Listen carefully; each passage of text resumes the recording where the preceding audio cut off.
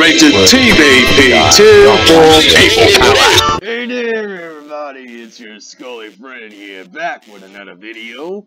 And I'm gonna reach out to some more unfamous artists right now. You ready for it? Because I sure as hell am. I've got some very good artists for you today, and you're gonna love their artwork. Let's check their art out, shall we? Time to reach out. Let us now enter the artwork of Constellation Dragohol, also known by her first name Constella. She has been a deviant for a year and has over 350 deviations. Oddly enough, she doesn't think her art is talented per se, but I say otherwise, because she's got a special wit about her art that says that she is unique in her own way, and she's got a special style about her that makes her stand out from quite a few artists that I've seen, in my own honest opinion. Her photography is actually really good too, if that tells you anything. And her literature is actually really decent as well. Her screenshots are phenomenal. Her digital paintings and drawings are phenomenal. I mean, you just can't go wrong with stuff like this, you know? There's no way you can go wrong with stuff like this. Seriously. And now let's check out her gallery, shall we? Let's go ahead and do that, shall we? Seriously though. Alright. Now this is some pretty good artwork, I'm telling you. Her early stuff is actually really interesting to look at. Because if you'll notice, she actually has already developed a very distinct art style and a very unique wit about her art, as I've mentioned before. And like all great artists, she started out traditionally, pen and paper and colored utensils, just like myself. I know this because I submitted my first official DeviantArt deviation in January of 2012, which was basically a very, very meticulously drawn traditional pen and paper artwork of my friend Zabaragon's character Lizzie Zing, ironically from A Lunatic's Tale. I still consider that to be my best drawing, and I'll just be honest about it. Just being reasonable, you know? And I have no reason to lie about it. But going back to her art now, she has a distinct style about her art that makes her very, very, very gifted, very original, very genuine. And her art is very intense as well, as far as how it's drawn. And I like that very much. As we further go through her evolution, we see that she, like all great artists, improved quite a bit. In her own way, no less. And look up further, mind you. Her art is very, this is high caliber art that we're talking about here, folks. You're not going to get this from many people outside the DeviantArt community, unless you're on Fur Affinity or Tumblr or Facebook or Twitter per se. But this art is totally top notch, and I'll be the first to admit that to you. This is really impressive, very good. Further going up her art gallery, we see that her art is, of course, becoming more and more digital, albeit very slowly. And yet at the same time, we also see that her art is very captivating. Her fan art of the Sonic the Hedgehog franchise is very apparent. It's extremely imperative to note that her art becomes more detailed and more meticulous as we go on, and she tries new mediums as a result. Going further art, we know that she becomes a fan of Bendy and the Ink Machine, which is actually really interesting as well. And for that, I can admire her art very much, and that says a lot. By the way, to all of you people out there who think I'm being sarcastic, guess what? I'm not being sarcastic. I'm just being completely honest about what I'm seeing. And if you can't see it that way, at least try to take it with a pinch of salt. Okay? Look at that. Look at that. She's experimenting with screenshots. This is amazing. Oh man, look at this. And we look further up her gallery and we notice that it's becoming a lot more refined, a lot more evolved. This is just truly amazing. Oh man. Look at that. And she's experimenting with literature, no less. I love that. Look at that. And she even took a picture of the White House. This is brilliant. This is so brilliant. Constella, if you're watching this, understand that you shouldn't shortchange yourself. Because the shots that you're taking, the pictures that you're drawing, the screenshots that you're recording are truly remarkable. And Constella, you know I'm not lying when I say this, because I know a great artist when I see one. And you, Constella, are a fantastic artist. I mean, just look at this stuff. Look at this. Look at this. Guys, this is absolute genius. This is genius. Oh man, and look at that. Look at that.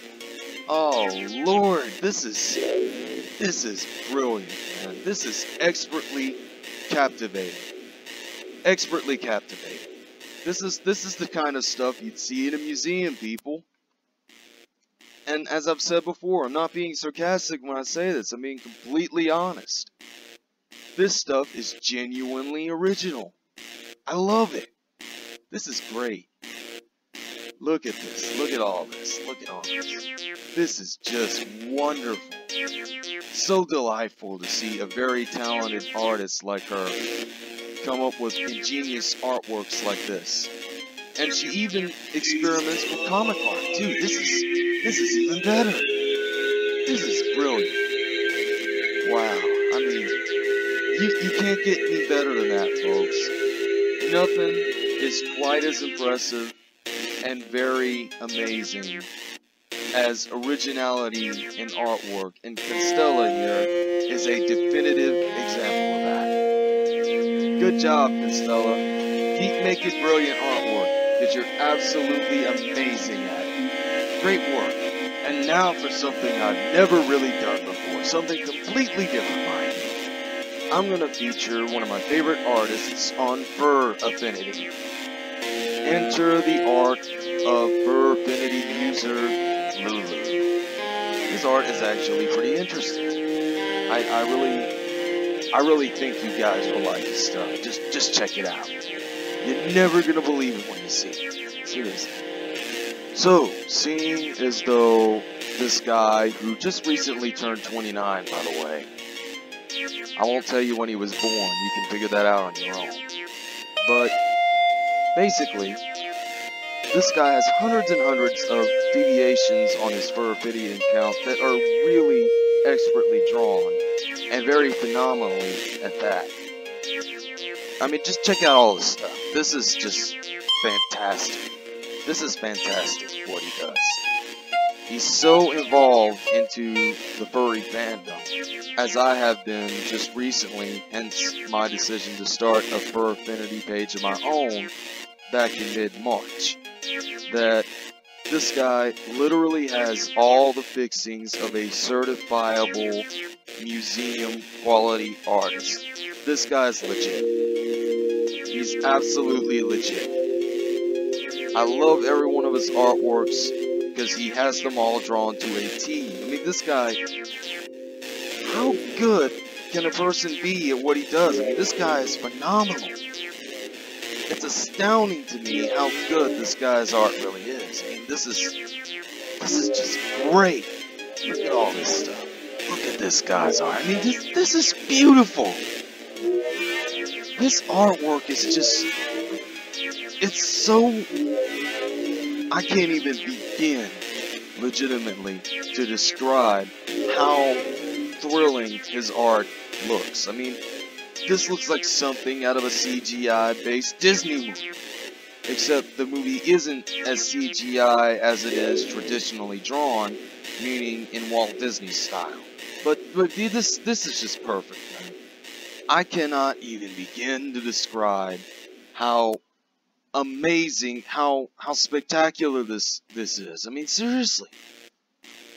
And I know you guys think that I'm just ass kissing, but I'm really not. I'm just being completely honest about it. You know that I can't lie about something when I see it. When I see something, I point it out as it is, and I tell you straight up what I think of it. And Lulu's artwork is absolutely a godsend. It's a godsend, guys. This is... wow. I mean, even his earliest artworks are genial. Look at this. It's all genius. I mean, look at this, though. This is a remarkably drawn, expertly executed Robotnik tribute. I mean, this Long John Baldwin would be proud of this. Snoopingus you, so I see. Thanks, Long John. God rest his soul. But anyway, let's point out the facts. Even his oldest artwork is genial and pretty much, dare I say this, ahead of his time, even in 2018 standards. I mean, look at this stuff. And this screenshot that he took of one of his characters on Second Life, that is just phenomenal. I bet the guy who made Second Life had a very unique vision of this, and I know this because one of the friends that I used to know, who was a babysitter in the group home setting, he was part of the staff in what I used to live in this group home setting before I moved in with my friends. Back when I did what I did, you know, he was an avid user of Second Life. And this picture in of itself is a very clear depiction that Second Life is very much one of the most cinematic environments one can ever immerse oneself in. And let me just say that now. And all these fan arts of Sonic the Hedgehog and his characters, and even some original characters at that. I mean, this guy, Lulu is an absolute genius. And keep in mind, he just turned 29 as of this recording, as of this airing, and this taping, this episode. So just, please, if you would, keep that in mind. His first drawings were, of course, traditional. And let me remind you, this is how I started out as an artist. I drew traditionally to start out. And this guy's original traditional drawings from way back in his early years, in his early months of his Fur Affinity account, his first submissions, even by today's standards, are truly remarkable, just based on how meticulously they were drawn in general. Clearly this guy has spent a lifetime doing what he does, because it shows in his art. And he does it absolutely amazingly well. I mean, you can't ask for much more than that. You know what I'm saying? Just look. Just look. Just look at this. Look at this. This is where the geniusness all began, with his first deviations. And that, of course, as crazy as this sounds, led to his most recent works, some 10 years later. Look at all that. Look at all that. This is, I'm telling you, this is remarkable. This is so remarkable. And back while he was submitting his first deviations, we all knew how far he would go. And this, 10 years later, is clear proof of that. Very evident proof of that. So Lulu, if you're watching this, buddy, you're a great artist, man. You're great at what you do, and don't ever stop what you're doing, because you absolutely rock. You definitely rock the look when it comes to drawing stuff. Never stop drawing, buddy. Quick reminder. This episode of Reaching Out to the Unfamous has been brought to you by Dollar General, where for the right price, you can get exactly what you need and get the biggest bang out of your buck in the process. And by the Corporation for Public Broadcasting, which is funded by people like you. Thank you, Jesus. Good night. It's time to stop!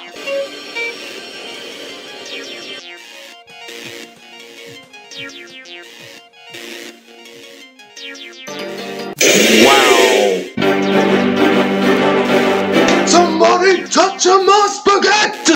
21st century son of a bitch! Ah, shit.